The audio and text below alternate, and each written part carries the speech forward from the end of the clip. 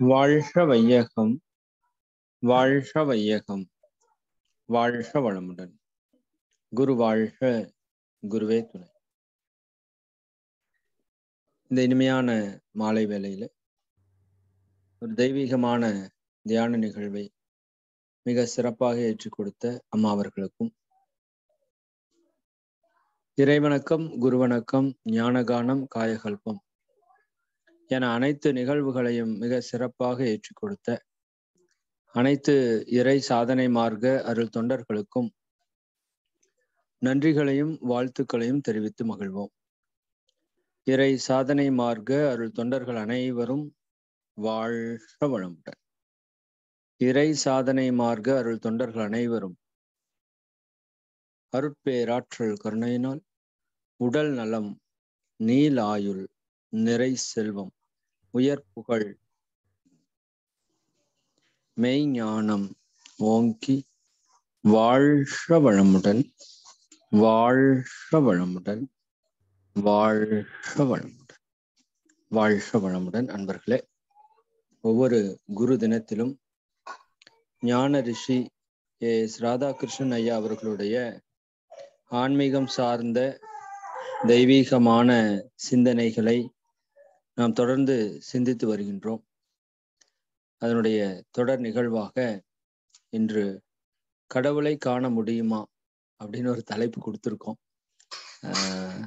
அந்த தலைப்பிலே ஐயா அவர்கள் ஒரு அற்புதமான சிந்தனையை நமக்கு வழங்க இருக்கின்றார்கள். ஐயா அவர்களை நம் அனைவரது சார்பாக வாழ்க வளமுடன் என வாழ்த்தி வரவேற்று மகிழ்வோம். வாழ்க வளமுடன், வாழ்க வளமுடன். வாழ்க வளமுடன், வாழ்க வையகம், வாழ்க வையகம், வாழ்க வளமுடன். குருவே துணை. குருவின் திருவடி போற்றி, திருவடி சரணம். இறை சாதனை மார்க்க மெய் அன்பர்களே, உன் அனைவரையும் மானசீகமாக மீண்டும் மீண்டும் தொடர்ந்து சந்திப்பதிலே, உங்களோடு உரையாடுவதிலே எனக்கு மிக்க மகிழ்ச்சி. உன் அனைவரையும் பணிவோடு வணங்கியும் அன்போடு வாழ்த்தி, அவர்கள் இறைமதன் அவர்கள் கடவுளை காண முடியுமா என்ற ஒரு கேள்வியை எழுப்பியிருக்காங்க. சுருக்கமா சொன்னா, கடவுளை மட்டும்தான் காண முடியும், வேறு எதுவும் காண்பதற்கு இல்லவும் இல்லை. எந்த ஒன்றை கண்டுகொண்டால் பிறகு காண்பதற்கு எதுவும் இல்லையோ அதுதான் கடவுள், இறைவன். பொதுவாக நம்முடைய சமுதாயத்துல முக்கியமா 2 மார்க்கங்கள் காலங்காலமா பேசப்படுது. ஒன்று பக்தி மார்க்கம், மற்றொன்று ஞான மார்க்கம். பொதுவாக எல்லாரும் சொல்லுவாங்க பக்தி மார்க்கம் எளிது, ஞான மார்க்கம் கடினம். நான் சொல்லுவேன், இல்லை, ஞான மார்க்கம் மிக மிக எளிது, பக்தி தான் கடினம். என்ன சொன்னா, யார் உண்மையில் பக்தி செலுத்த முடியும் என்றால் ஞானிகளால் மட்டுமே. ஞான மார்க்கத்தில் பயணித்து தன்னை ஒரு நாள் ஞானியாக உணரும் போது அந்த ஞானியால் மட்டும்தான் முழுமையான பக்தி செலுத்த முடியும். இருந்தாலும் நடைமுறை வாழ்க்கையில, சமுதாயத்துல பக்தி மார்க்கம் என்று சொல்லும்போது என்ன, ஒவ்வொரு மதங்களிலும் ஒவ்வொரு விதமான இறை வழிபாடு முறைகள். சில மதங்களில் இறைவனுக்கு உருவம் கொடுத்து, பல உருவங்கள் கொடுத்து, குறிப்பா இந்து மதத்துல சகசர நாமம் என்று சொல்லுவாங்க. 1000 நாமங்களை இறைவனுக்கு சூட்டி வழிபாடு செய்கிற முறை. மற்ற கிறிஸ்தவ மதம், இஸ்லாம்ல, குறிப்பா இஸ்லாம்ல இறைவனை 100க்கு 100 அரூபியாக, அல்லாஹ் என்று சொன்னா ஒரு ஓமையற்ற நிகரற்ற ஒரு அரூபத்தை தான் அவங்க வழிபாடு செய்வாங்க. கிறிஸ்தவத்துல இறைவனுக்காக இயேசு மகான இறைவனாக கருதி இயேசுவை வழிபாடு செய்யும். இப்படி பலவிதமான வழிபாடு முறைகள் இருக்கு. இறைவனுக்கு பல நாமங்கள், ரூபங்கள் இருக்கு. இதெல்லாம் பக்தி மார்க்கத்துல மதங்கள்ல மிக சாதாரணமா வரக்கூடிய. அதுலயும் அந்த மதங்கள்ல பக்தி மார்க்கத்துல ஆழ்ந்து சிந்திக்கக்கூடியவர்கள் ஒரு உண்மையை சொல்லுவாங்க. இறைவன் ஒருவனே. அவங்க வீட்டு பூஜை அறையில பலவிதமான இறைவனுடைய உருவப்படங்கள் இருக்கும். பிள்ளையாருக்கே 4 பிள்ளையார் இருப்பார். முருகனுக்கு 6 வீட்டில் இருக்கிற முருகனுடைய படமும் இருக்கும். ஆனா அவர் சொல்லுவாரு இறைவன் ஒருவனே. அவங்கவுங்க இஷ்டத்துக்கு இறைவனுக்கு உருவத்தை கொடுத்து அதை வணங்குவதில்ல, தப்பு இல்லை, சரிதான். ஆனா என்ன ஒத்துக்கொண்டிருக்கிறார்கள்? இறைவன் ஒருவனே. நல்லா கவனிக்கணும். இறைவன் ஒருவனே. Only one God. பேரு உருவம் நீங்க உங்க இஷ்டத்துக்கு வச்சு. இது பக்தி மார்க்கத்தினுடைய உச்சகட்டம். உச்சகட்டத்தை எட்டாதவர்கள் என்ன சொல்லுவாங்க? இறைவனுக்கு பல ரூபங்கள் உண்டு, பல நாமங்கள் உண்டு, அப்படித்தான் சொல்லுவாங்க. அது அவங்க பக்தி மார்க்கத்துல கூட இன்னும் நல்ல தெளிவு பெறாதவங்க. தெளிவு பெற்றவர்கள் இறைவன் ஒருவனே. சரி, ஞான மார்க்கத்துல பயணிக்கிறவங்க பயணித்து பயணித்து ஒரு நாள் தெளிவுன்னு ஒண்ணுக்கு வராங்க இல்லையா, அறிவுல. அன்னைக்கு அவங்க சொல்லுவாங்க இறைவன் மட்டுமே. அந்த வாக்கியத்தை நல்லா நீங்க மனசுல பதிவு வைத்துக் கொள்ளுங்க. இறைவன் ஒருவனே பக்தி மார்க்கத்தினுடைய உச்சம். இறைவன் மட்டுமே, அதான் ஞானம். என்ன வித்தியாசம்? கொஞ்சம் சிந்தனைக்கு எடுத்துக்குவோமா? இப்ப இறைவன் ஒருவனே என்று சொல்லும் போது அப்படி ஒரு இறைவன், ஒரு தனிநபர், ஒரு இண்டிவிஜுவல் பீயிங் இஸ் எக்ஸிஸ்டிங். இறைவன் என்ற ஒரு தனிநபர் எங்கேயோ ஒரு இடத்துல இருந்து கொண்டு இந்த பிரபஞ்சத்தை படைத்து, பஞ்சபூதங்களை படைத்து, எல்லாவற்றையும் படைத்து, ஜீவ எண்ணங்களை படைத்து, இறுதியாக மனிதனையும் படைத்தார் என்று படைப்பு தத்துவத்தை தான் மதங்கள், பக்தி மார்க்கம் சொல்லுது. இறைவன் மனிதனை எல்லாவற்றையும் படைத்தார்.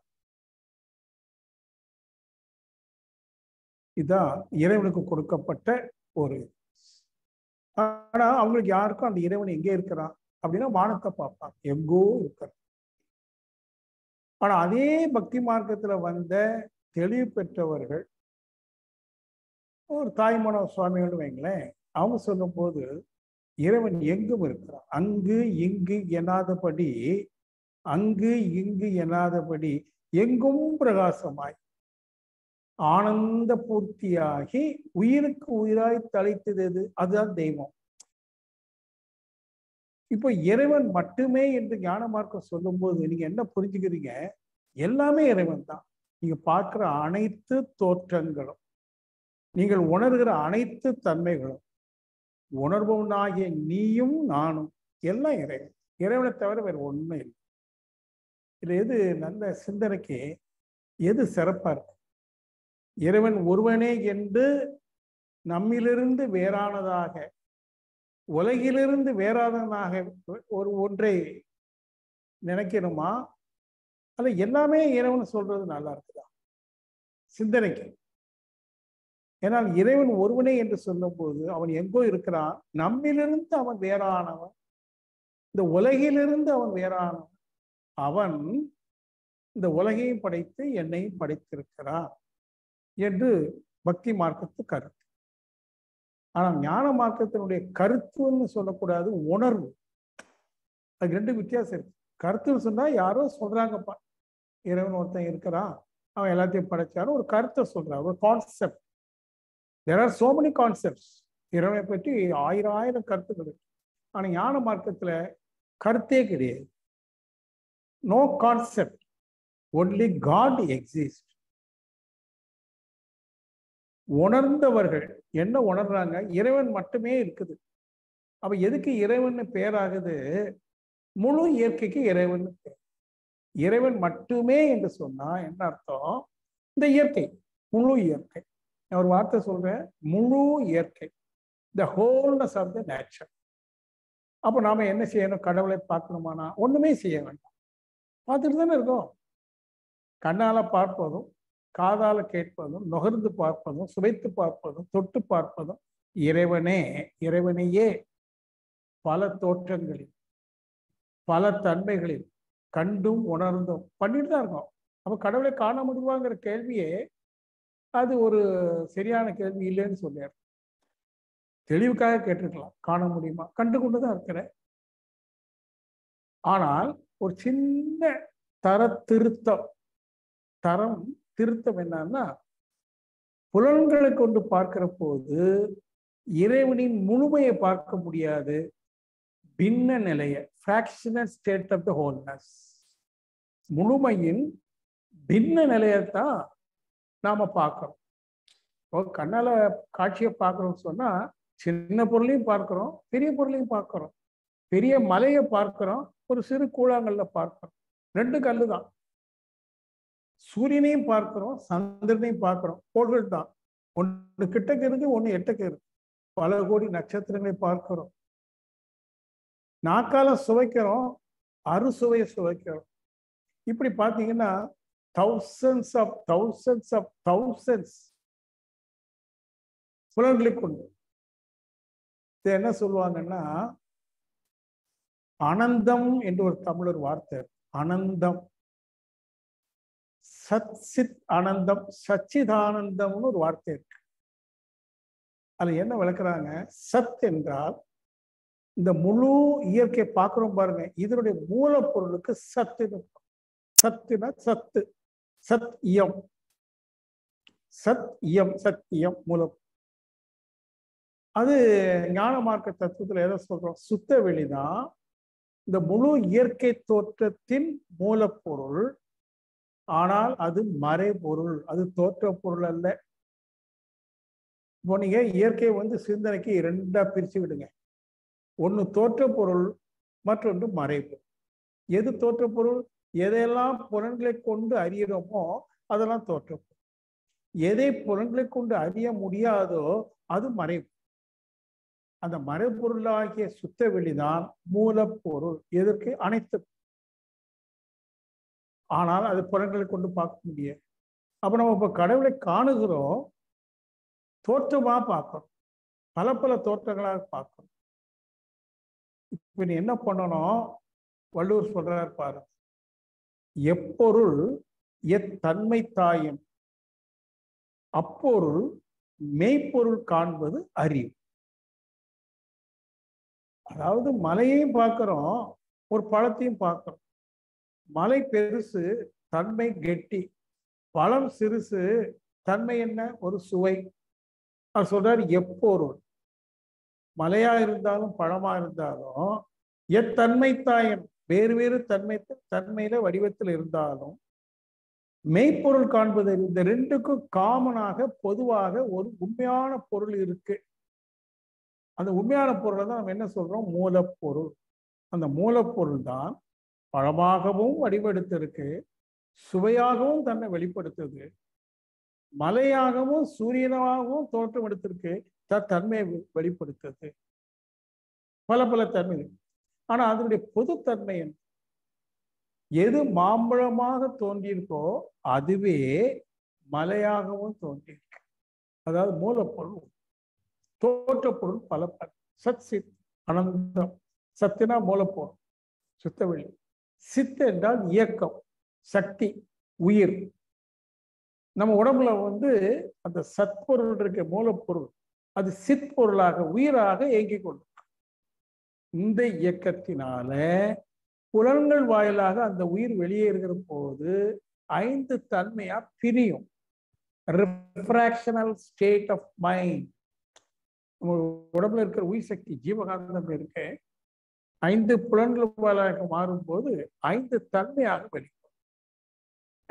உதாரணமா மின்சாரத்தை எடுத்துக்கொள்ள, அந்த மின் கம்பியில மின்சாரம் வருது, அது பல்பின் வாயிலாக வெளியேறுகிற போது வெளிச்சமா வெப்பமா?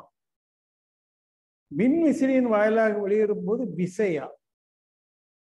ஒலிபெருக்கின் மூலமாக வரும்போது அதிக சப்தமா? ஒரே மின்சாரம் அது எந்த கருவியிலிருந்து வெளிப்படுதோ அதுக்கு ஏற்றவாறு வெளிச்சமா புஷ்பமா சப்தமா வருது இல்லையா? அதே மாதிரி உடல்ல உற்பத்தி ஆகிற மின்சாரம் தான் ஜீவகாந்தம். அது 5 புலன்கள் என்ற 5 கருவியின் மூலமாக வெளியேறுகிற போது தன்மாற்றம் அடையுது.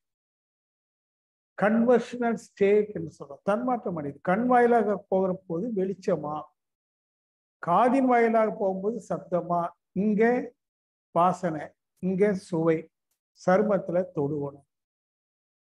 கரெக்டா? அதுதான் போகுது. அப்போ பல பல தன்மையா மாறுது. இப்ப கண் மூலமா ஒரு பொருளை பார்க்கிறோம்னா விதவிதமான பொருளை பார்க்கணும். காதுல சப்தத்தை கேட்கிறோம்னா விதவித சப்தத்தை கேட்கும்.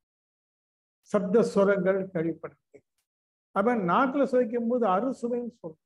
அறுசுவையிலேயும் ஏற்றத்தாழ்வு இருக்கு. 7 விதமான சப்தங்களே 7 வேறுபாடு இருக்கு. வாசனையில எத்தனை வேறுபாடு இருக்கு. அப்போ புலன்களை கொண்டு பார்க்கிற போது, உணர்ந்து அறிகிற போது பல பலவாக, அதான் அனந்தம். அனந்தம்னா பல பல. எது பல பலவாக? உயிர், சித். உயிருடைய மூலம் என்ன? சத். சத், சித், அனந்தம், சச்சிதானந்தம். 3 சேர்த்தீங்கன்னா இறைவன். இறைவன் யாரு? சச்சிதானந்த மூர்த்தி. அதாவது இறைவன் ஆதியில் மூலத்தில் மறைபொருளாக எல்லையற்றதாக இருக்கு. அதை புலன்களை கொண்டு அறிய முடியாது. அதுவே எழுச்சி பெற்ற போது, நல்ல கவனிக்கணுங்க, இறைவன் எதையும் படைக்கல. அந்த மூலப்பொருளாகிய சுத்த வெளி அது இயல்பா வெளிப்படும். அதனால்தான் சைவ சித்தாந்தத்துல அது எப்படி சொன்னாங்கன்னா சுயம்புன்னு ஒரு வார்த்தை போட்டார். சைவ சித்தாந்தத்துல சிவலிங்கத்தை பற்றி எல்லாம் வர்ணிக்கிற போது அது சுயம்பு லிங்கம். எது சுயம்பு? நான் சுயம்பு லிங்கம், நீங்கள் சுயம்பு லிங்கம். நம்ம பார்க்கிற எல்லாமே சுயம்பு. சுயம்புனா ஸ்பான்டேனியஸ், தானாக வெளிப்படுகிற. எதிலிருந்து? சுத்த வெளியிலிருந்து சக்தி, விண்துகள் தானாக. எப்படி தானாக? தன்னிருக்க சூழ்ந்தழுத்து ஆற்றலினால் தன்னகத்தே அடக்கமாக உள்ள பேராற்றலையும் பேரறிவையும் அது வெளிப்படுத்தும். இயங்கும் சக்தியா. சுத்த வெளியில சக்தி எப்படி இருக்கு? அடக்கமுற்ற சக்தியா, static energy, are you can say inherent energy. அந்த அடக்கமுற்ற சக்தி எழுச்சி பெறுது. எப்படி? யாருடைய உதவியும் இல்லாம, எந்த முயற்சியும் இல்லாம, எந்த இச்சையும் இல்லாம, நல்லா கவனிக்கணும், இச்சையின்றி, முயற்சியின்றி, இன்னொன்றின் உதவியும் இன்றி தன்னில் தானாய், தன்னிருக்க சுந்தரத்து மாற்றலினால் தன்னில் தானாய் தனக்குள் அடக்கமுற்று இருந்த பேராற்றோடு கூடிய பேரறிவை இயங்கும் சக்தியா, அதான் துகள். பிறகு அந்த துகளை எல்லாம் சூழ்ந்தழுத்தும் ஆற்றலினால் திணிவு பெற செய்து பஞ்சபூதங்களாக தொடர்ந்து சூழ்ந்து அழுத்த காரணத்தினால தரமாற்றத்தை ஏற்படுத்தி ஜீவ இனங்களாக இறுதியாக மனிதனாக வெளிப்பட்டிருக்கு. எது? மூலப்பொருள். எது தெய்வம்னா எல்லாமே தெய்வம். தெய்வத்திற்கு டிஃபரெண்ட் டைமென்ஷன்ஸ் கொடுக்கணும். எப்படி? மூலத்தில் எல்லையற்ற வெளியாக அடக்கமுற்ற சக்தியாக இருக்கு. அதுவே வெளிப்பட்டு பஞ்சபூதங்களாக ஜீவ இனங்களாக மனிதனாக வெளிப்பட்டு. அப்படி பார்த்தா என்ன இருக்கு? இறைவன் மட்டும்தான். அது இறைவன்னு சொல்லலாம். ஒரு சின்ன திருத்தம், இறை ஆற்றல், divine. Only divine energy exist in different forms and in different qualities. நாம ரூபங்களால், பல நாமங்களால். அந்த நாமம் யார் வச்சாங்க? மனுஷன்தான் வச்சான். கல்லுக்கு கல்லுன்னு பேர் வச்சது யாரு? மனுஷன். நீருக்கு நீர்னு பேர் வச்சது யாரு? மனுஷன். தன்னை மனுஷன்னு அறிமுகப்படுத்தின யாரு? மனுஷன். ரூபங்கள் அப்படி இல்லை, தானா வந்தது. நாமங்கள் மனிதன் சூட்டியது. இப்ப நீங்க இந்த நாமங்களை கழித்து விட்டு இந்த இயற்கையை பாருங்க. அது இது எல்லாம் இணைந்து ஒன்றார். இது எப்போ அறிய முடியும்? கடவுளை எப்போ காண முடியும் என்றால் கண்களால் காண்பதல்ல. கடவுள் அந்த வார்த்தையிலே இருக்கு. கடவுள் என்ற சொல் பெயர் சொல் அல்ல. அது ஒரு வினை சொல். உன் மனதை கொண்டு ஒரு சிறு முயற்சி எடுத்து, ஒரு முயற்சியில் எடுக்கும் போதே அது வினை, கர்மா. என்ன வினை எடுக்குது? கடந்து போகுது. தியானத்துல 5 புலன்களை விட்டு, எண்ணங்களை விட்டு கடந்து கடந்து ஒரு பியாண்ட் ஸ்டேட் ஆஃப் மைண்ட் கடந்து உள்ள போகுது. கடவுள் உள்ள போகுது, உள்ள போகுது, உள்ள போகுது. கடைசியில காணாம போயிடுது. எது எது உள்ள போச்சோ, so called mind, so called mind is no more. காணாம போயிடுது. அப்ப அங்க என்ன இருக்குது? உணர்வுக்கு மட்டும் இருக்கு. அங்க இருக்கிற போது என்ன இருக்குன்னு சொல்ல முடியாது. சொல்றது வாய் இல்லை, சொல்லு இல்லை, மனமும் இல்லை. ஆனா அங்கிருந்து மீண்டும் வருது. அந்த ரியலைசேஷன் ஆஃப் ட்ரூத் ஆன பிறகு சென்சேஷனுக்கு வருது, பிசிக்கல் சென்சேஷனுக்கு வருது. அப்போ மனம் லேசா சிந்திக்குது. என்ன அனுபவம்? முழுமை உணர்வு அனுபவம். இதுதான் கடவுள். கடவுள்னா என்ன? முழுமை. The wholeness of the nature is God. அப்ப நம்ம பார்க்கறதுலாம் கடவுள் இல்லையா? கடவுள் தான். ஆனா அதனுடைய பின்ன நிலைகள், பிராக்ஷனல் ஸ்டேட், இதெல்லாம் வைத்துதான் மகாகவி சுப்பிரமணிய பாரதியார் அந்த பாடலை சொல்றார். இறைவனை பற்றி பேசும்போது, காக்கை சிறகினிலே நந்தலாலா உந்தன் கருமை நேரம் தோன்றுதையே நந்தலாலா. உந்தன் ஏன் மூலப்பொருளாகி சிவனே, நீ காக்கையில கருப்பா உன்னை தோற்றிருக்கிற. பார்க்கும் மரங்களிலெல்லாம் நந்தலாலா உந்தன் பச்சை நிறம் தோன்றுதையே நந்தலாலா. அப்ப அவர் என்ன சொல்ல வர்றார்? எல்லா நிறங்களும் வர்ணங்களும் இறைவனின் வர்ணங்கள். கேட்கும் ஒலிகளெல்லாம் நந்தலாலா உந்தன் கீதமிக இசைக்குதடா நந்தலாலா. நான் எவ்வளவு சப்தம் கேட்கிறேன், அது உன்னுடைய இசைங்கிறான். என்னை பார்த்து ஒருத்தன் முட்டாள்னு திட்டுறான். அப்ப நான் சொல்றேன், அது அந்த ஓசை இருக்க முட்டாள், அது இறைவனின் ஓசைங்கிறேன். வெறும் புல்லாங்குழல் இசையை மட்டும் நான் இறைவனின் ஓசைன்னு சொல்லல. என்ன ஒருத்தன் திட்டுறா பாருங்க, நாயேன்னு, அதுவும் இறைவன். உந்தன் கீதம் மிக இசைக்குதடா நந்தலாலா, தீக்குள் விரலை வைத்தால் நந்தலாலா உன்னை தீண்டும் இன்பம் தோன்றுதையே நந்தலாலா. ஒரு முரண்பாடு பாருங்க. தீல கை வச்சா என்ன ஆகும்? சுடும். அந்த உஷ்ணத்தை கூட நீதாங்கிறான். சூரியன்லேருந்து அவ்வளவு உஷ்ணம் வருது, இறை ஆற்றல் தானே. உன்னை தீண்டும் இன்பம் தோன்றுதையே நந்தலாலா. அப்போ புலன்களை கொண்டு பார்ப்பது, உணர்வது எல்லாம் இறைவனுடைய வெளிப்பாட்டு உணர்வு. இன்னொரு பாடல்ல சொல்றான், அது ரொம்ப ஆச்சரியத்தோடு பாடுவான் பாருது. காயிலே புளிப்பதென்ன கண்ணபிரானே, நீ கனியிலே இனிப்பதென்ன கண்ணபிரானே. ஒரு கொஸ்டினே போடுறான், ஒரு பதிலே சொல். ஏ இறைவா, நீ காயில புளிப்பா உன் தன்மையை வெளிப்படுத்துற, பழத்துல இனிப்பா வெளிப்படுத்துற. நீதான் காயாக இருந்த, நீதான் பழமா மாறுற. ஆனா புளிப்புல இருந்து இனிப்பா மாறினியே, இதனுடைய ரகசியம் என்ன? காயிலே புளிப்பது என்ன கண்ணபிரானே, நீ கனியிலே இனிப்பது என்ன கண்ணபிரானே. இதுக்கு என்ன பதில் சொல்லுங்கிறான். இங்கதான் சாமியினுடைய காந்த தத்துவம் வருது. அந்த புளிப்பு இனிப்புங்கிற சுவை எப்படி தன்மாற்றம் அடையுது, அது பார்ப்போம். காந்த தத்துவம் பேசுவோம். ஆக ஒரு உண்மையை மறைமுகமா பாரதி பாடும்போது, எல்லாமே இறைவா நீதான், நீ ஒன்ன பல தோற்றங்களிலும் பல தன்மைகளையும் வெளிப்படுத்த கொண்டிருக்கிற. அதெல்லாம் பார்க்கிற போது, வியந்து பார்க்கிற போது, எத்தனை கோடி இன்பம் அமைத்தாய் எங்கள் இறைவா இறைவான்னு பாரதி பாடுறான். வேதாத்திரி பாடுறாரு, இன்ப ஊற்றாய் நிறைந்த இறைவா. எல்லாமே இன்ப ஊற்று. சாதா மனிதர்களுக்கு எல்லாம் துன்ப ஊற்று. அவன் வாழ்க்கையே துன்பம், பிரச்சனை, நத்திங் பட் ஒன்லி ப்ராப்ளம்ஸ். ஏன்? இந்த உண்மையை உணரல, கடவுளை அவன் உணரல, காணல. கண்டும் இதுதான் இறைவன் என்று புரிந்து கொள்ளல. காண்பவனாகிய நானும் இறைவனே. நான் பார்க்கிற காக்கையும் பழமும் அல்ல, அதை பார்த்தானே வியந்து ரசித்து ஆழ்ந்து பாரதி அவனும் இறைவன். அப்ப தத்துவம் என்ன சொல்லுது? காணப்படும் பொருளும் காண்பவனும் காணும் என்கிற வினையும் எல்லாமே இறைவன் தான். Only God exist, nothing else. இறைவன் மட்டுமே. அதான் ஞானம். இந்த உணர்வு நமக்கு தட்டுன்னு வச்சுக்கிடுங்க. தட்டும், உங்க எல்லாருக்கும் தட்டும். நீங்க ஒரு எறும்பை பார்க்கிற போது அது எறும்பு அல்ல, இறைவன்.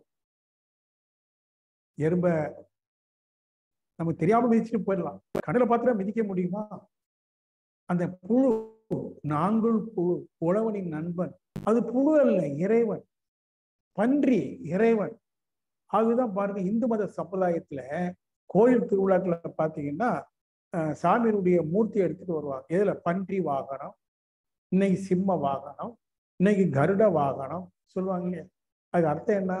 அந்த கருடனுக்குள்ள இறைவன் இருக்கான், அந்த பன்றிக்குள்ள இறைவன் இருக்கான், நீ காணக்கூடிய அனைத்திலும் இறைவன் இருக்கான் என்கிற தத்துவத்தை சிம்பாலிக்கா காட்டுவதற்கு கோயில்ல சம்பிரதாயமா வச்சிருக்கார். எல்லாத்துலயும் அர்த்தம் இருக்கு. அது மாதிரி பாதி சிவன் பாதி பார்வதி சக்தின்னா அர்த்தநாரியன்னா என்ன அர்த்தம்? அது நாம உருவத்துல புராணத்துல கற்பனை பண்ணிக்கிட்டோம். உண்மை என்னன்னா, ஒவ்வொரு இயக்கத்திலும் ஒவ்வொரு அணுக்குள்ளும் சக்தி என்ற இயக்கமும் சிவம் என்ற அடக்கமும் இருக்கு. சிவசக்தி ஒரு அணுக்குள்ள.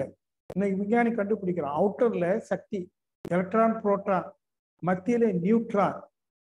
நியூட்ரான் என்ன? அடக்கமுற்ற சக்தி. சுழற்சினா என்ன? இயங்கும் சக்தி. Both dynamic and static energy. சிவமும் சக்தியும் அர்த்தநாரி அணுல இருந்து ஆரம்பிக்குது. நமக்குள்ளேயும் நம்ம மனதின் ஆழத்துல சிவம் இருக்கு, வெளியில சக்தி இருக்கு. சக்தி தான் இயக்கம். மனம் புறமணமா இயங்கும் போது எத்தனை எண்ணங்களோடு இயங்குது, அது சக்தி. தியானத்துல அப்படியே அமைதியா வரோம், எண்ணங்களின் எண்ணிக்கையும் ஓட்ட வேகமும் குறைய குறைய அடக்கமாகுது. ஆகுது இல்லை? அப்ப மனதுக்கு ரெண்டு இருக்கு, அடக்கமும் இருக்கு, இயக்கமும் இருக்கு, சிவமும் இருக்கு, சக்தி இருக்கு. அப்ப மனம் என்றால் சிவசக்தி. ஆனா அன்பார்ச்சுனேட்டா என்ன ஆயிப்போச்சு? இந்த உலகம் மாயில சிக்கிருச்சா? ஒவ்வொரு மனிதனும் மாயில சிக்கிட்டானா? இந்த மனம் மாயில சிக்கி இருக்கா? அதுக்கு அடக்கம்னா என்னன்னு தெரியும், இயக்கம்னா தெரியுது. பல பல இயக்கம், அதுல மயங்கியும் போகும். இப்போ தியானத்திலும் தற்சோதனையிலும் தத்துவ விளக்க புரிதல்களிலும் நீங்கள் முழுமையாக ஈடுபடுவீர்களே ஆனால் ஒரு சில காலத்துக்குள்ள உங்க மனம் தானா நிற்கும். அதுக்கு அர்த்தம் என்ன? டைனமிக் எனர்ஜி, ஸ்டாட்டிக் எனர்ஜியா. அதாவது சக்தி, இயக்கம், சிவம் என்ற அடக்கமா. அந்த அடக்கத்தில் அமரருள் உயிர்க்கும். அடக்கம் அமரருள் உயிர்க்கும். அருள் என்றால் என்ன? தெய்வீகம், த ஹோல்னஸ் ஆஃப் தி நேச்சர். இயற்கையின் இறைவனின் முழுமை உணர்வு அங்க கிட்ட. அத சமாதின்னு.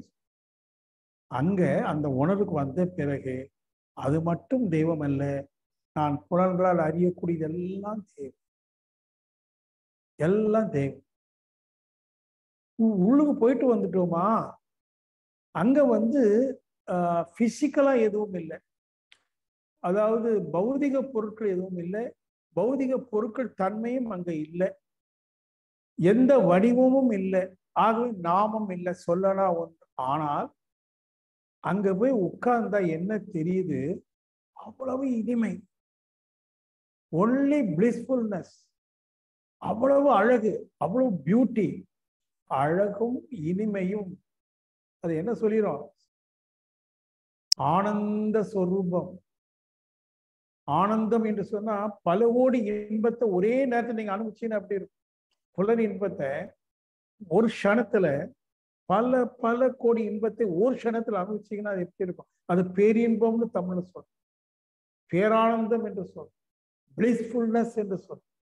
அவ்வளவு இனிமை, அழகு, வார்த்தையால் சொல்ல முடியாத அழகு.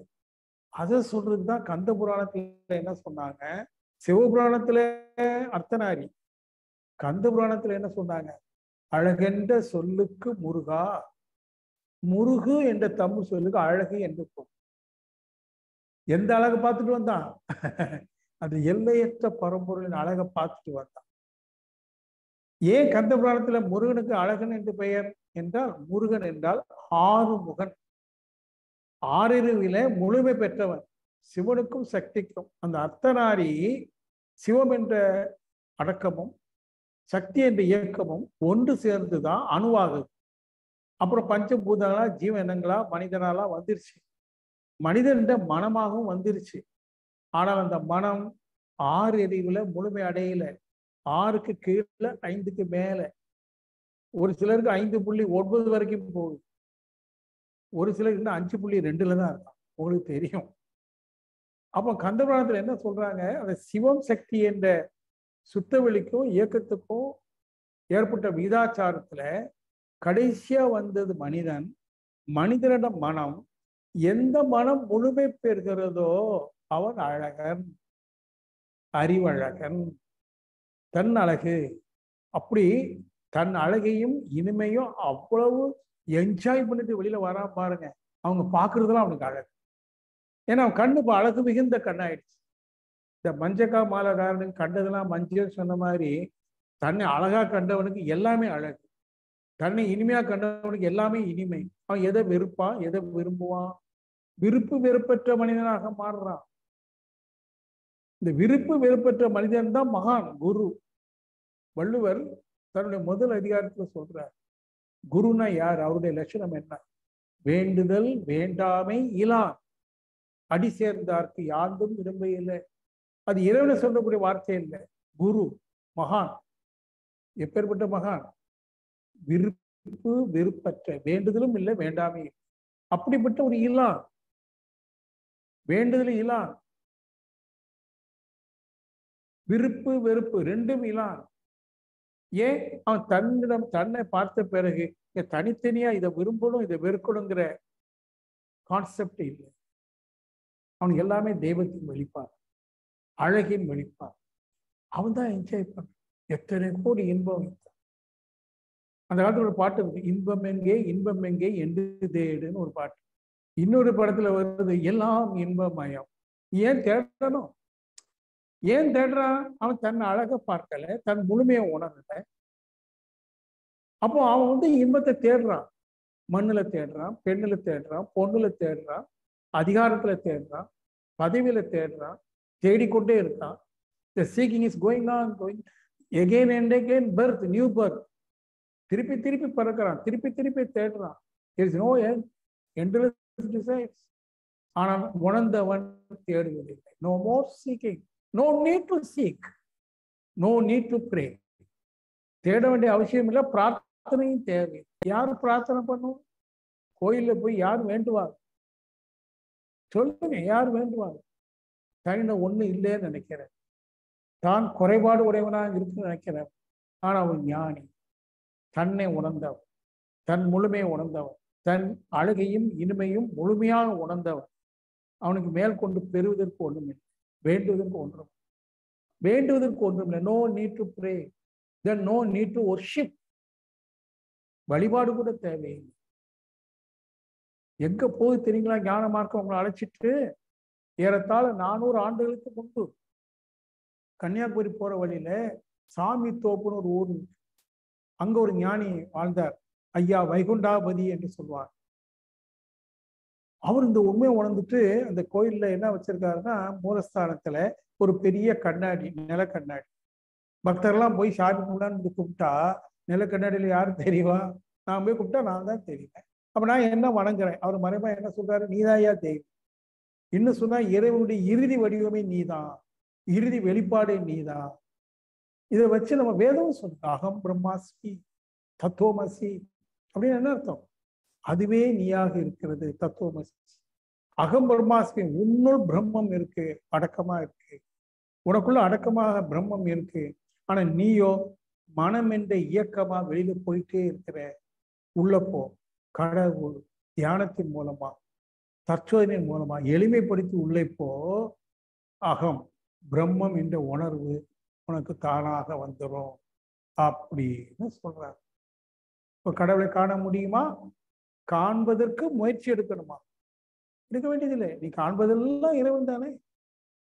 ஆனா எதற்கு கொஞ்சம் முயற்சி எடுக்கணும்? இயற்கையின் முழுமையை, அந்த முழு இறைவனை உணர்ந்து பார்ப்பதற்கு. புலன்களை கொண்டு பார்க்க முடியாது. நமக்குள்ள உள் உணர்வுன்னு ஒண்ணு இருக்கு. Inner being is there, inherent energy and inherent consciousness is there. அந்த இன்ஹரண்ட் கான்சியஸ்னஸ், உள் உணர்வு, ஆர் இன்னர் பீயிங், உள்ள ஒன்று இருக்கேன் நான் நான் சொல்லிக்கிட்டு அதனே இன்னர் பீயிங் எப்போதும் இருக்கு, சாஸ்வதமா இருக்கு, பிரகாசமா இருக்கு. எது அந்த இன்னர் பீயிங்? அதை நீங்க உணர்த்திட்டீங்கன்னா முடிஞ்சு போச்சு. அப்புறம் அதுக்கப்புறம் கடவுளை காண முடியுமா, கடவுளை தேடணுமா, எது கடவுள்? எதுவுமே கிடையாது. எது கடவுள் பேச்சுக்கே இடம். கடவுள் மட்டுமே, இறைவன் மட்டுமே, இறைவனை தவிர்த்து வேறு ஒன்றும் இல்லை. இந்த கருத்தை தான் பாருங்க, குருஷேத்திரத்துல, மகாபாரதத்துல குருஷேத்திரத்துல அந்த போர்க்களத்துல அர்ஜுனனுக்கு ஞானோபதேசம் கொடுக்கிறான் கிருஷ்ணன். அதுக்கு ஒரு காரணம், அவன் போர் செய்ய மறுக்கிறான், தன் கடமை செய்ய மறுக்கிற போது ஏன்பான்னு கேட்கிறான்.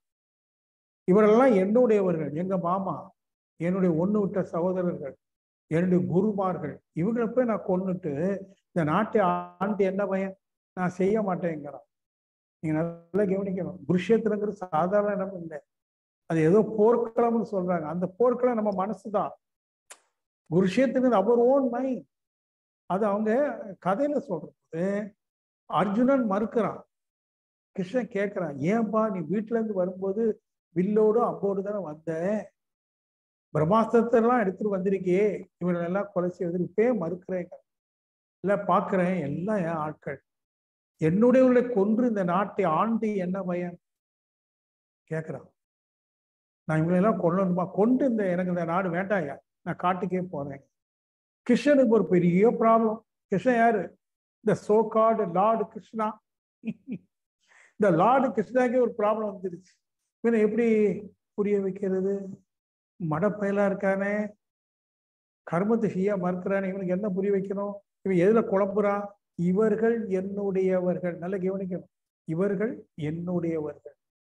உனக்கு கிருஷ்ணன் மறைமுகமா அவனை கேட்கிறா, அப்ப அர்ஜுனா ஒரு கால் இவர்கள் உன்னுடையவர்கள் அல்ல என்றால் போர் செய்வாயா?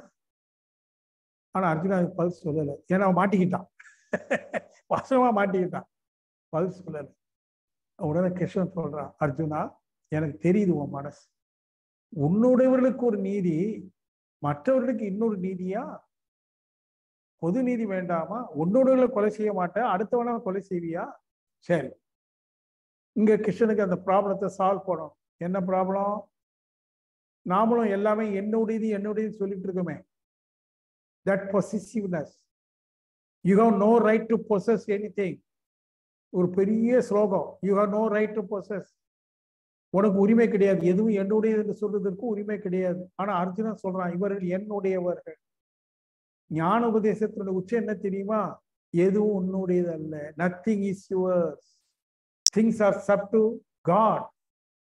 எல்லாமே இறைவனுடையது, எல்லாம் அவனே, எல்லாம் அவனுடையது.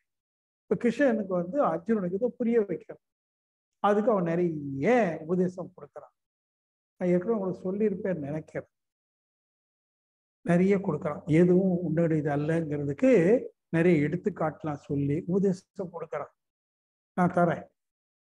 கொடுத்துட்டு ஃபைனல் ஸ்டேட்மெண்ட் என்ன சொல்றான் தெரியுமா அர்ஜுனன்ட்ட? அர்ஜுனா புரிஞ்சிருச்சா? ஆமா. அப்போ அர்ஜுனா ஆகவே, ஆகவேனா ஹேண்ட்ஸ், ஆகவே நிறைய சொல்லிட்டேன், நீ புரிஞ்சுக்கிட்ட. ஆகவே இந்த ஆன்மா இருக்கிறதே, திஸ் சோல், அந்த துரியோதனுடைய ஆன்மா, என்னுடைய ஆன்மா, உன்னுடைய ஆன்மா இருக்குதே, அது வெறும் உடல் மன இயக்கத்திற்கு உட்பட்டதல்ல. இட் இஸ் நெய்தர் பாடி நார் மைண்ட். இது உடல் மன இயக்கத்திற்கு உட்பட்டதல்ல. இது ஆத்ம ஆனந்த சொரூபம், எல்லையற்றது, ஆனந்தமயமானது. இந்த ஆத்மா உடல் மனத்துக்கு உட்பட்டதல்ல, ஆத்மானந்த சொரூபம். அந்த ஆத்மானந்த சொரூபத்தை உன்னுடைய அம்பு தொடாது, உன் நெருப்பு சுடாது, உன் நீர் நனவிக்காது. That is untouchable soul. உன்னால் அதை கொலை செய்ய முடியாது. நீ அர்ஜுனன் துரியோதனன் என்கிற உடலை மாய்க்கலாம், துரியோதனுடைய ஆன்மாவை உன்னால் தொடக்கூட முடியாது. It is untouchable. ஆகவே கொலை செய், போர் செய், கர்மம் செய். அது மாதிரிதான் செய்யறோம். இப்போ நாமும் எந்த இடத்துல இருக்கோம்? அர்ஜுனனுக்கு இடத்துல இருக்கிறோம். நமக்கு எத்தனையோ கடமைகள் பொறுப்புகள் இருக்கு, நிறைய இடத்துல செய்ய மறுக்கிறோம், அல்லது அதிகமா செய்யறோம், தேவைக்கு அதிகமா செய்யறோம், அல்லது செய்ய மறுக்கிறோம், இல்ல செய்தா பிழையாக செய்கிறோம். 3 தப்பு செய்யறோம். இப்ப சரியா செய்யணும் அப்படின்னா முதல்ல தெரியணும், நீங்க செய்யற செயல். விவசாயம் பண்றோம், விதைக்கிறேன், நீர் பாய்ச்சுறேன், உரம் போடுகிறேன், வரப்பு வைக்கிறேன், காவல் காக்கிறேன், எல்லாம் செய்யறேன், முழு செயலையும் செய்யறேன். ஆகவே இதிலிருந்து வரக்கூடிய 100 மூடை நெல்லும் எனது. ஒரு எதிர்பார்ப்பு வைக்கிறோமா? அங்கதான் கிருஷ்ணன் சொல்றான், இல்லை அது எனதுங்கிறான் கிருஷ்ணன். கடமை செய், பலனை எதிர்பாராது. கடமை உனது, விளைவு எனது. நான் தருவேன். எவ்வளவு தருவேன் கேட்காத. Don't expect the fruits. நான் தருவேன். இதான் மனுஷன் தத்துவனுடைய ஹைலைட். செயல் உனது, விளைவு இறைவன் தான் வருவோம். அப்ப விளைவை எனது விளைவு என்று சொல்றதுக்கு உனக்கு உரிமை இல்லை. இது எப்படி இன்னும் புரிஞ்சுக்கிறது? இப்ப நான் எனக்கு ஒரு 2 ஏக்கர் வயல் இருக்குன்னு வைங்களேன். நான் என் பையனை சேர்ந்து கடினமா உழைத்து 3 மாசம் எல்லா பணியும் செய்து, இப்போ அப்படிலாம் நெல் நல்ல விளைஞ்சி அப்படி தலை குனிஞ்சு கிடக்கு. கதிர் தை வரப்போகுது, அறுவடை செய்யணும். இன்னும் 1 வாரம் தான் இருக்கு, நெல் மணிலாம் அறுவடை செய்யணும். மகன்கிட்ட சொன்னே என்ன பண்ணலான்டா? அப்போ நான் ஆட்கள்லாம் ஏற்பாடு பண்ணிட்டேன், எல்லாரும் அடுத்த வாரம் புதன்கிழமை வராங்க, அறுவடையை முடிச்சிடலாம். அப்படியாப்பா? இந்த வாட்டி எப்படி நல்லா விளைஞ்சிருக்கப்பா, போன வாட்டியோட இந்த வாட்டி நல்ல விளைஞ்சிருக்குன்னு சந்தோஷமா சொல்றேன். இவனுக்கும் சந்தோஷம். எதிர்பார்ப்பு. ஆட்கள்லாம் புதன்கிழமை காலையில வர ரெடி ஆயிட்டாங்க. இந்த செவ்வாய்க்கிழமை அன்னைக்கு சாயங்காலத்துக்கு அப்புறம் மழை கொட்டிச்சு பாரு. சாதா மழையில கொட்டி எல்லா நெல்மணியும் உதிர்ந்து தண்ணியா சேரோட சேர போயிடுச்சு. அறுவடை செய்ய முடியுமா? செய்தா பலன் கிடைக்குமா? 3 மாசம் உழைச்சியே. என்ன சொல்ற? எதிர்பார்க்காத, கடமை மட்டும் செய்யுங்கள். உங்க பிள்ளைகளை வளர்த்தீங்களா? அதோட முடிஞ்சு போச்சு. பிள்ளைகள்ட்ட எதிர்பார்க்காதீங்க. ஏமாந்துருவீங்க. அவங்க உங்களை ஏமாத்தல, நீங்க ஏமாறுவீங்க. உங்களுக்கு கடமை உங்களுக்கு இல்லை, நமக்கு கடமை செய்வதற்கு மட்டுமே உரிமை உண்டு, விளைவில் உரிமை இல்லை. இதை கிருஷ்ணன் சொன்ன மாதிரி இயேசுவும் ஒரு இடத்துல சொல்றார், உனக்கு விதைக்க மட்டுமே உரிமை உண்டு, அறுவடையில் இல்லை. இந்த உண்மையை மட்டும் நீங்க தெரிஞ்சுக்கிட்டேன்னு வைங்களேன், உங்களுக்குள்ள இது எனதுன்னு சொல்றது ஒண்ணுமே இல்லை. Even my wife is not my wife, even my boy is not my boy. என்ன சார் உங்க மனைவி இல்லையா? இதை நான் பல தடவை கன்னியாகுமரி பேசினா 25 வருஷமா சொல்லிட்டு இருக்கிறேன். சட்ட ரீதியா தான் அவன் என் மனைவி, உரிமையில கிடையாது. இப்போ என் மனைவியினுடைய அப்பாவை நான் என்னன்னு சொல்றேன், ஃபாதர் இன்லா. ஃபாதர் இல்லை, ஃபாதர் இன்லா. இவளுக்கு கழுத்துல தாலி கட்டி ரெஜிஸ்ட்ரேஷன்ல போய் ரெஜிஸ்டர் பண்ணதுனால சட்ட ரீதியாக அவர் என் அப்பா, சட்ட ரீதியாக அவங்க அம்மா மதர் இன்லா, சிஸ்டர் இன்லா.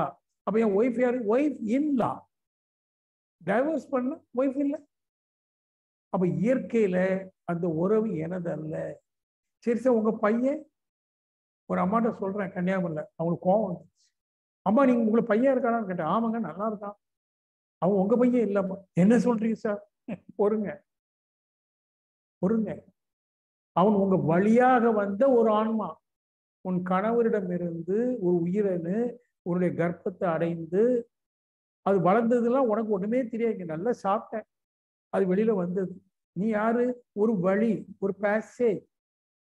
உன் கணவனிடமிருந்து வாங்கி உள்ள நீ வாங்கல, அதுவா போச்சு, அதுவா உருவாச்சு, அதுவா வெளியில வந்தது. இதுல உன் பங்கு என்ன? நீ செக்ஸ் தான் என்ஜாய் பண்ண, நீ உன் கணவன். நீ ஒரு குழந்தைய உற்பத்தி பண்ண முடியாது. அது இயல்பா நடக்கிற காலத்துல நடந்தா. ஏதோ ஒரு ஆன்மா அது எங்கேயோ இருந்து, அதுவும் கேட்டா நீங்க ஆச்சரியப்படுவீங்க, அந்த ஆன்மாக்கு என்ன வயசு? இந்த உடலுக்கு 75 வயசு. இந்த உடலுக்குள்ள இருக்கிற ஆன்மாவுக்கு சொல்ல முடியாது. சுத்த வெளியிலிருந்து வந்தது. எத்தனையோ கோடிக்கணக்கான பஞ்சபூதங்களாகி, தாவரங்களாகி, பல ஜீவனாகி, மனிதனாகி, பல பல மனித உடலை கடந்து கடந்து இன்னைக்கு இந்த உடலை எடுத்திருக்கு இந்த ஆன்மா. ஆன்மாவுக்கு வயது உண்டா? அப்ப எங்க அம்மாவை என்ன பெற்றாங்க? இல்ல. சோ எங்க அம்மாவுக்கு உரிமை இல்லை. நான் அவங்க மகன் அதிகாரம் செலுத்துவதற்கு உரிமை இல்லை. என் மகன் என்று உரிமை பாராட்டுவதற்கு அதிகாரம் இல்லை. அப்கோர்ஸ் உன் மகன் தான், ஆனால் அதிகாரம் இல்லை, உரிமை இல்லை. You have no right to claim. கீதையினுடைய உச்ச உபதேசமே நத்திங் இஸ் யுவர்ஸ். நீங்க பார்த்திருப்பீங்க, இந்த கீதாச்சாரம்னு ஒரு கேலண்டர் போட்டு கொடுக்கிறார். ஏன் அழுகிறாய்? எதை இழந்தாய் அழுவதற்கு? எதை கொண்டு வந்தாய் இழப்பதற்கு? நீ வைத்திருப்பதெல்லாம் இங்கிருந்து எடுத்தது. இன்றைக்கு இது உன்னுடையது, நேற்று வேறொருடையதாக இருந்தது, நாளை மற்றொருடையதாக மாறப்போகிறது. இது இயற்கை நீதி. Nothing is yours. இன்னைக்கு நைட்டு இன்னைக்கு படுக்கும்போது நான் சொல்றேன், ஆமா எதுவும் என்னுடையது இல்லை என்ற ஒரு உண்மையை நீங்கள் சிந்தித்து புரிவீர்களே ஆனால் நாளை காலையில ஒரு புதிய குழந்தை மாதிரி நீங்க பிறப்பீங்க. அதுக்கு பிறகு உங்க மருமகளையோ மகனையோ மாமனாரையோ யாரையும் அதிகாரம் செலுத்த மாட்டீங்க. இந்த உடல் கூட என்னுடையது இல்லையே. உங்க உடல் உங்களுதான். இந்த உடலை நான் உருவாக்கினேன்னா, நான் வளர்த்தேன்னா, நான் ஒண்ணும் செய்யல. நான் பிறந்ததே எனக்கு தெரியாது. 4 வயசு 5 வயசுல வளர்ந்ததும் தெரியாது. அதுக்கப்புறம் தான் நான் சாப்பிட வளர்றேன். அப்ப நானா வளர்கிறேன். உடலாக வளர்கிறது எது? இட்லி, சாம்பார், சட்னி. நான் ஒண்ணுமே செய்யல. இந்த உடல் தோன்றுவதற்கும் வளர்வதற்கும் இன்று இயங்கி கொண்டு வாழ்ந்து கொண்டிருப்பதற்கும் நான் என்ன செஞ்சேன்? கொஞ்சம் ஒரு புடி சோறை தான் அள்ளி போட்டேன். மீது எல்லாம் தானா. அப்படி இருக்கிற இந்த உடலே என்னுடையது அல்ல. ஏன்னா நான் உருவாக்கல. அப்படி இருக்கும்போது இந்த உடல் உருவாக்கிய மற்றவை எல்லாம் எப்படி என்னுடையது? இவ்வளவு விஷயங்கள் இருக்கு. இவ்வளவும் சொன்ன பிறகு இந்த அர்ஜுனன் இருக்கா, கெஞ்சுவான் கிருஷ்ணன். கண்ணா, கிருஷ்ணா, பரமாத்மா, பரம்பொருளே, எதுவும் என்னுடையது இல்லைன்னு சொல்லிட்டேன். எனக்கு மனசுக்கு சாந்தி வரல. உண்மையில் எதுதான் என்னுடையது? சில டைம்ல வீட்டுல கேட்கும், அம்மா எனக்கு அது இருக்கு. ஒண்ணும் இல்லம்மா, ஸ்வீட் இல்லை, பண்டம் இல்லை, ஒண்ணு இல்லை. அம்மா ஏதாவது கொடுமானா கடைசியில் வழி இல்லாம ஒரு துண்டு கருப்புட்டி அது கேட்குறது. சாக்லேட்டும் ஐஸ்கிரீம் இல்லடா, இப்ப கருப்பட்டி, அந்த கருப்பட்டியாவது தாமான்னு கேட்குது பாரு. அது மாதிரி அர்ஜுனன் குழந்தை மாதிரி கிருஷ்ணன் கேட்கிறான், உண்மையில் எதுதான் என்னுடையது? அப்ப சொல்லுவான் அர்ஜுனா, நீங்களும் கவனிக்கணும், நீங்க எல்லாரும் அர்ஜுனன், நான் கிருஷ்ணன், ராதாகிருஷ்ணன். சொல்றான், உன்னுடைய பிறப்பிலும் உனது இறப்பிலும் எது உன்னோடு பயணிக்குது அது மட்டுமே உன்னுடையது. அது மட்டுமே நீயும் கூட. போத், நீயும் அதுதான், உன்னுடையதும் அதுதான். எது? ஆன்மாதான் பிறந்தது, ஆன்மாதான் உடலை விட்டு போகுது. அப்ப ஆன்மாதான் நான், ஆன்மாதான் என்னுடையது. அப்படியானால் நீங்கள் உங்களுடையதையும் உன்னையும் நீங்கள் அறிய வேண்டுமானால் ஆத்ம உணர்வு வேண்டும். அந்த ஆத்ம உணர்வு தான் கடவுள். The realization of soul, ultimate reality is God.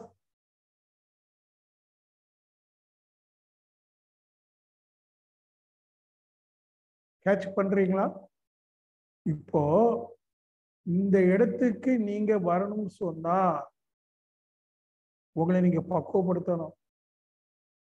இந்த உலகாய வாழ்க்கையில சில தியாகங்கள் பண்ணணும். மகிழ்ச்சி அதை ஒரே சென்டென்ஸ்ல சொல்லிட்டேன். நீ விட வேண்டியதெல்லாம் விட்டு விட்டால் பெற வேண்டியது அங்கே இருப்பதை பார்க்கலாம். பெற வேண்டியது என்ன? முழுமை. விட வேண்டியது என்ன? சிறுமை. நம்மிடம் எவ்வளவு சிறுமைகள் இருக்கு. எதெல்லாம் என்னுடையதுன்னு சொல்றேனோ அதெல்லாம் சிறுமை. என் மதம் எனக்கு சிறுமை. பாருங்க, மதத்தை வச்சு உங்களை அடிக்கிறேன். நான் இந்த மதம்னு பெருமையா சொல்லுங்கிறானே, அது சிறுமை. பெருமைப்படுறது அங்க ஒண்ணு இல்லை. என் ஜாதி, என் மொழி சொல்றாங்கல்ல, என் மொழி, என் தேசம், என் குடும்பம், என் பதவி, என் கல்வி, எத்தனை எனதுகள் போடுறேன், அத்தனையும் சிறுமைகள். Fractional state of mind. மகிழ்ச்சி சொல்றார், நீ விட வேண்டியதெல்லாம் விட்டு விட்டார். உன் மதத்தை விடு. நான் இந்த மதம் என்று சொல்லாத, யாதும் ஊரே யாவரும் கேள்வி. மதம் கடந்து சிந்தனை செய். மதம் உன்னை கட்டுப்படுத்தி வைத்திருக்கிறது, ஒரு கட்டுக்குள் வைத்திருக்கிறது. நீ அந்த கட்டை உடைத்து விட்டு வெளியே வா. ஜாதி உன்னை கட்டுப்படுத்து, எதெல்லாம் உன்னை அடிமைப்படுத்துகிறதோ கட்டி வைத்துக்கிறதோ அத்தனை வெட்டி விட்டு வெளியே வா. நீ அடைய வேண்டிய பேரை பெறலாம். இத மகிழ்ச்சி மட்டும் சொல்லல, வள்ளுவனார் 2000 ஆண்டுகளுக்கு முன்பு ஒரு அழகான பாடல்ல சொல்றார். யாதனின் யாதனின் நீங்கியான் நோதல் அதனின் அதனின் இளன் என்று துறவி என்ற அதிகாரத்துல முதல் பாடல். ஆழமான குரல். யாதனின் யாதனின் 2 தடவை ரிப்பீட் பண்றதுனால யாதனின் யாதனின், அது மதமா இருந்தாலும் சரி, ஜாதியா இருந்தாலும் சரி, கோடி பணம் உனக்கு தந்தாலும் சரி, அதெல்லாம் வேண்டாம். வேண்டுதல் வேண்டாமை. நீ உடனால எதெல்லாம் வேணும் வேணும்னு அதெல்லாம் ஒன்றும் வேண்டாம். ஆன்மா மட்டும் வேணும். Only God exist. யாதனின் யாதனின் நீங்கியான். அது தூக்கி தூரப்பட சொல்லல, அந்த மனசை தூரப்படும். மனம் இது என்னுடையதுன்னு சொல்லல, அது உன்னுடையது அல்ல, நம்முடையது அல்லது இறைவனுடையது. அப்ப யாதனின் யாதனின் நீங்கியான், அதான் எதுவும் என்னுடையது என்று நினைக்கிறானே அப்படி இல்லாம நோதல் தவத்துல ஆழ்ந்து போனா அதனின் அதனின் இளன். எதெல்லாம் உன்னை முழுமை அடைவிடாம தடுத்ததோ அதெல்லாம் இப்போ ஒண்ணு இல்லை. No obstruction is there. The root is totally clear. மகான்கள் ஞானிகள் எல்லாம் அற்புதமா சிந்திச்சிருக்காங்க. அன்பர்களே, கடவுளை காண முடியுமா? இப்ப சொல்லுங்க. கண்டுகொண்டே இருக்கு. முயற்சி தேவையில்லை, செயல் தேவையில்லை, இது எல்லாத்தையும் விட்டுருது. Leave the mind. எப்ப நீங்க மைண்டை விடுறீங்களோ that moment you can feel what is God. When there is no mind, God will be there. இந்த மனதை எப்படி விடுவது? மகிழ்ச்சி எல்லாம் சொன்னாங்க, துறவு என்றால் மனத்துறவே துறவு. எல்லாம் என்னுடையதுங்கிற மனசு இருக்கே, அதை துறவு. மனம் காலியாகட்டும். Empty mind. That emptiness is equal to wholeness of the action. So அன்பர்களே, நான் மேற்கொண்டு சொல்ல விரும்பல, போதும், சொன்னதை தான் சொல்லணும். இனி நீங்க சிந்திக்க, எந்தவித ஆர்கியூமெண்ட்டும் இல்லாத, வித்தவுட் எனி ப்ரிஜுடியூசஸ், முன்கருத்து இல்லாத. ஏன்னா இறைவனை பற்றி பல முன்கருத்துக்கள் எல்லாருக்கும் மனசுலையும் இருக்கு, தப்பு சொல்ல முடியாது. அது இருக்கட்டும், அது அப்புறம் பார்ப்போம். முதல்ல இறைவன் பின்னத்தில் இருக்க முடியுமா, முழுமையா இருக்க முடியும்? இறைவன் மட்டுமே என்று சொல்லக்கூடிய வாக்கியம் நல்லா இருக்குதா, இறைவன் ஒருவனே என்று சொல்லக்கூடிய வாக்கியம் நல்லா இருக்குதா? ரெண்டுலையும் சொல்லு, மறுக்க முடியுமா? இப்போ அப்ப இறைவன் மட்டுமே என்று சொன்னா எல்லாம் தெய்வம் என்று சொன்னா, நான் காண்பது தெய்வம், காண்பவனாகிய நான் தெய்வம், காணுதல் என்ற நிகழ்வும் தெய்வம். இதுக்கு மேல நான் என்ன சொல்லணும்? நிறுத்திக் கொள்றேன். இனி ஏதாவது இதுக்கும் மேல உங்களுக்கு டவுட் இருந்தா கேளுங்க. I will try. வாழ்க.